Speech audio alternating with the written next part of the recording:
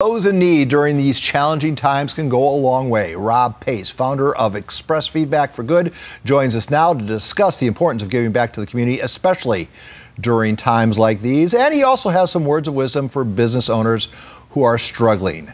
Rob, good morning. Good morning. All right, first of all, let's talk about your organization. Tell us about it.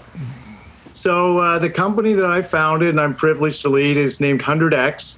And we actually have we're fortunate to have a business model where we make money giving away money to charities because we solve an important business problem, but the way we do it results in us giving millions of dollars away in philanthropy. So you make money by giving away money. That raises eyebrows. Give us a little idea how the business model is. Yeah, so the business problem we're solving is leaders, particularly of large organizations, really need to be able to listen and hear from just regular customers. But survey is very broken. And so what we do is we realize there's so much passion to support nonprofits, and they have such a passionate audience. We basically say, we're going to create the easiest fundraiser ever. You go on and you sign up to support your nonprofit, and you just give opinions on the companies you know every day.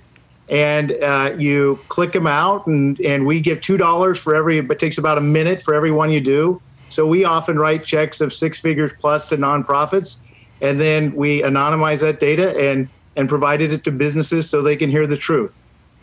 Wow. Congratulations, sir. What a great idea. A win-win for everybody. So let's talk a little bit.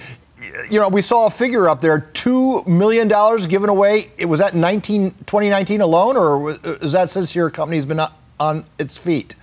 No, that's just in frankly, the last few months. Wow. So, and our aspiration is to give away a lot more than that, Paul. All right, so Rob, what do you say to small business owners? You know, we were talking about Winston's, a very hot bar music place in OB, and I got an email from Mary Ann Chamberlain saying, Winston's, it's an institution. I met both my husbands there. It's that kind of business that we're losing. You know, they're part of the fabric of our communities. What's your advice to them? Well, it's the 100-year flood for a lot of businesses, right? And when you're in the 100-year flood, you just have to hang on. And what I would say is to small businesses, you're absolutely right. They're the fabric of our society. And I think if they can think about the mission, the people they employ, the customers they impact every day, that's kind of the key to getting through this.